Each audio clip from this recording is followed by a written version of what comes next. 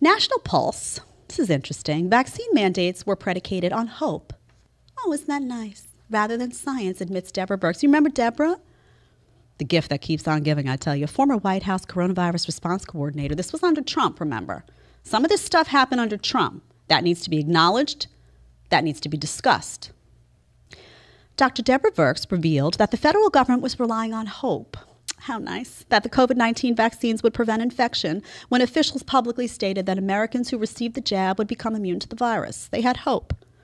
The admission came during a line of questioning by Representative Jim Jordan. Well done, Jim, as usual, who inquired to the former Trump administration official, when the government told us that the vaccinated couldn't transmit it, was it a lie or a guess? I think it was hope that the vaccine would work in that way. She said, I mean, could you even begin? I was like regurgitating my dinner when I saw this. She's turned my stomach for a long time, I'm not going to lie.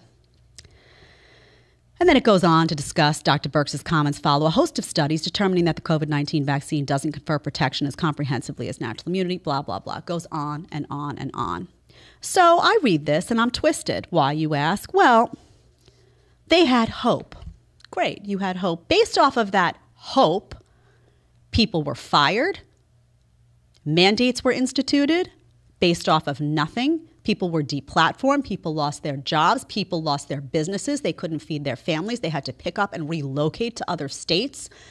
Segregation was instituted in society based off of a hope. That's not going to work for me. That's not going to work for me, and it shouldn't work for you either.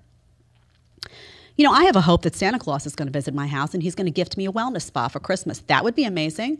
I'd like to have a facial and a massage, you know, at an arm's distance. But I'm not going to plan my life around it because I'm pretty sure that's not going to happen. You never know.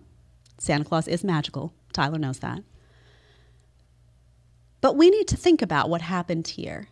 Without factual information, look at what they did to society. Look at what maybe they did to you, to a friend, to a loved one who had a medical exemption, to whoever it may be. Look at what they did and what they got away with and what they've learned they could get away with. Imagine the audacity of her. Oh, we had a hope. That's admirable. You had a hope. You don't base policy off of a hope, Deborah. So now you have a whole bunch of people that are looking back on this and are getting real mad. They're getting really mad. And people wonder, you know, they say, well, Jed, why are you still talking about the vaccine? You know, well, I'm talking about it because people are still being penalized in the military for not getting the vaccine. People are still being discharged. People in certain companies, even if they work remotely, are still losing their jobs over this nonsense. This is not based on science. So I'm going to fight it until every last breath is out of me because this is nonsense. And I know too many people whose lives were destroyed by this nonsense. And by the way, if you think this is the last go-around, buckle up. This was a test. A lot of people failed. This was a test of what they can get away with. So I ask you, what's next? You better get ready. And the next time, you better have your fear in check. And you better know what's going on and what they're capable of and what they're willing to do to you based off of a hope. And I don't even believe that line, frankly. I think it's a lie. But if you take her at her word, give her the benefit of the doubt, what they were willing to destroy in your life based off of a hope. Do not forget that because round 2 is going to look very much like this, only they may go in a little stronger next time.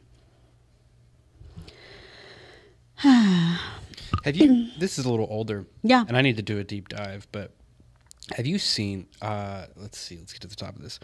This article is 2017, so it's a little older, but according to a 2009 study by Fairness and Accuracy in Reporting, with the exception of CBS, every major media outlet in the United States shares at least one board member with at least one drug company.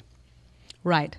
So talk about a revolving, I mean, it's yes. They permeate every aspect of it. Right. Think about the coverage. And I've worked at these networks, so I can tell you that there are sacred cows. There are things that you cannot say. And this was also a test of that, I'll tell you, because there were a lot of people at these networks that were all, pro-freedom. I'm the freedom fighter, waving the American flag behind them. And then suddenly there was a vaccine mandate at their company, and they were like, well, I wasn't going to get it, but Shh, I won't talk about that. I'll talk about something else. It's okay. I'll just. And they did that. They play. So there's your phonies, right, on display. Be willing to see it, though. Be willing to see it. So yes, Tyler is right. There is a ton of money. You remember that video, brought to you by Pfizer, and it was all the major network news reports. You're going to tell me you're getting fair coverage, accurate coverage? They can't. There's too much money invested. And that same thing is happening when you have people who used to work, I used to work at Pfizer, now I'm at the FDA and I'm on the board. And now it's like a revolving door. So this needs to be looked into. People need to understand this stuff is going on. This is a profit-oriented business. There's a lot of corruption that runs deep. And your health is your health, right? I always say, if you don't have your health, you have nothing. And everyone at home knows this, right? You could be having the best day ever. You could be making all the money in the world. If you don't feel well and you feel that something's wrong, that's all you can think about. So everyone knows that your health comes first, number one. You know what they always say, if you have your health, everything else can wait. And that's the truth. And everyone who's been unwell at one point in their life knows that's the truth. So don't let them play the game. If you like the short clip, you can catch another one here, or you can catch the full episode right here.